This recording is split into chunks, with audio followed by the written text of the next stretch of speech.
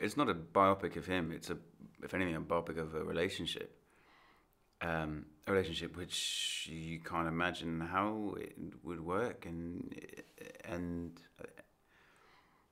I think the title is very well chosen, because the idea of physicists trying to simplify and distill and find this unifying theory of everything, which is what we all kind of do in relationships too.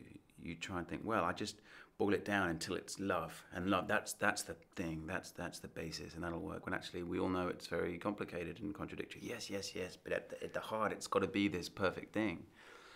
And I think it's really fascinating and brave for this film to look at not just the romance of it, of which there's lots, because it is wonderfully romantic, but also the hardships of it and the complications of it, and the reality of not just a relationship of living with a person who becomes famous or a person who has a terrible condition, but just any two people.